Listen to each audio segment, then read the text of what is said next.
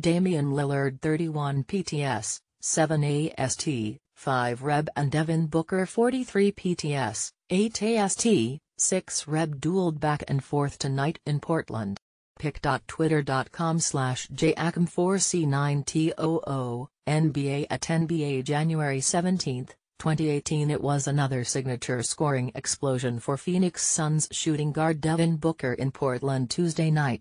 Unfortunately for him, a 21-point fourth quarter and 43-point overall performance came on a night in which the Suns couldn't compete with the Portland Trail Blazers. A 118-111 loss came at the result of an opening three quarters Portland dominated. A 36-31 first-quarter deficit was followed by Portland outscoring the Suns 56-41 in the middle two quarters. It was a fourth quarter the Suns didn't have much life in, down by 20 at the start of it, but a brief 12-point scoring burst from Troy Daniels in 2 minutes would set the stage for Booker. All Booker needed was a conversation with Portland forward Maurice Harkless that resulted in double technical fouls to get going.